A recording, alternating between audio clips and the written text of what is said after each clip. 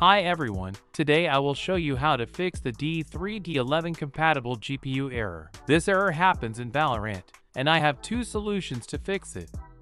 Before going to the solution, let's check if the error problem is with your video card. So to do that, let's press the Windows plus or keys and type DX diagram and run, and click OK. Now click on display. And here, let's check if the number 12 is appearing in D3D DDI. If smaller numbers are appearing, especially below 12, it is unlikely that you will correct the error because this is a problem with the video card, which is outdated, so you will need to change it, especially for a more current one.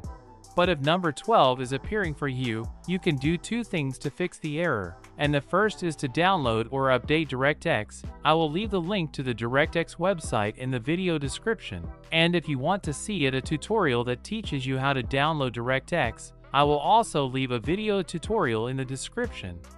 The second thing is to download and update the drivers for your video card. As for AMD and NVIDIA, I will also leave the link to the AMD and NVIDIA website in the description for you to download or update the drivers. So that's it folks, this was the video, and unfortunately this is an error that for many people has no solution. The error could be in your video card, so there's nothing you can do besides changing the video card. Thank you very much for watching, and until next time.